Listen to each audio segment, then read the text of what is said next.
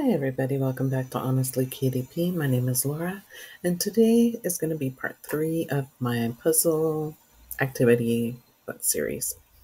So today what I wanted to go over is spot the difference, how to make the spot the difference puzzles. So here I selected this image here, I just got this in Canva. Their new features make it super easy to make these type of puzzles. And here with their magic eraser tool, it's so easy to go in and just delete things from the picture. So first what I would do is I would have the first main picture, and then I would duplicate it. Bring it down to the bottom half. And then just go in. You can zoom in a little bit. Okay, go in and click on the magic eraser. You can adjust your brush size here. And then you can just go in and start deleting things. See, that bench seat just disappeared. I'm going to do this ore over here. And I'm going to do this tall building over here. You literally just click on it, it makes a circle around it and deletes it. And it's pretty smart technology. Like, it doesn't just leave a blank circle. It doesn't erase the trees behind it. It just erases that one item. Sometimes you might have to click on it a second time.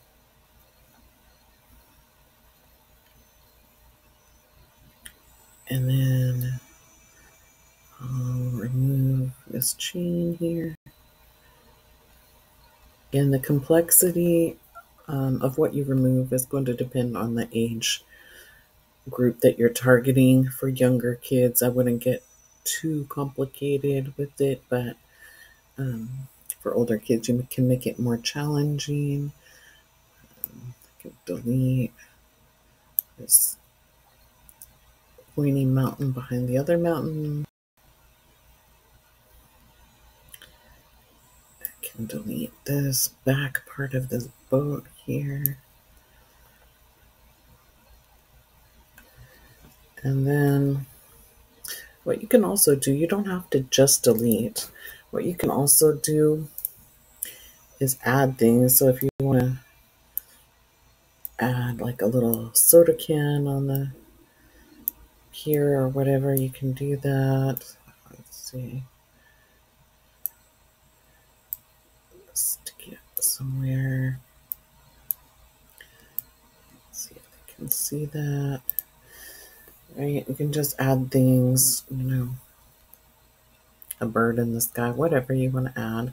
And I was experimenting with it as well, so that's how you can make spot the difference. But I was thinking as well, you could make it your spot the difference a little bit different and do like a spot the difference coloring pages, and that way might set you apart a little bit. It would be two of almost the same page, but they would be different, so they could spot the difference and then color it. And also what I've seen, because I know if you've been on Creative Fabrica and other sites, you've seen that a lot of AI generated coloring pages have been uploaded, and people are just cranking them out. I've seen YouTube videos too where people tell you to go into like Affinity or some other software to edit them, but you can actually do that right within Canva as well now with their magic eraser.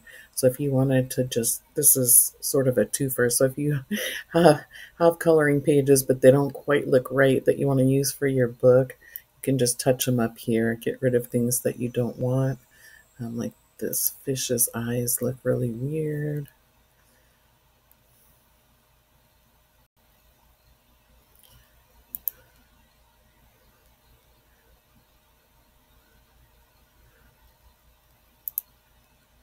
Just get rid of the extra eyes.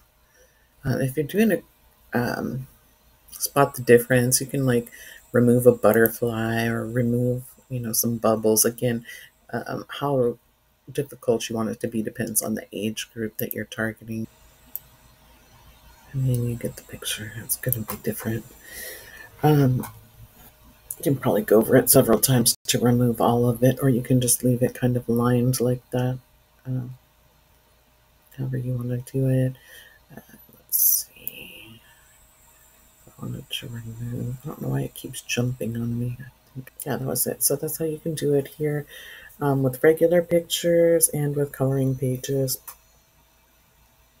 And then I do just want to say with that, I would just check the USPTO for trademark just because I'll try to do it now.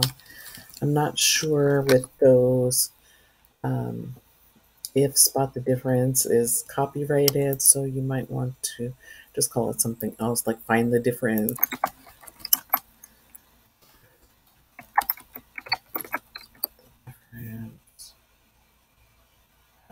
Actually, let's see, what is it trademark for? Plates used in chemical or biological analysis.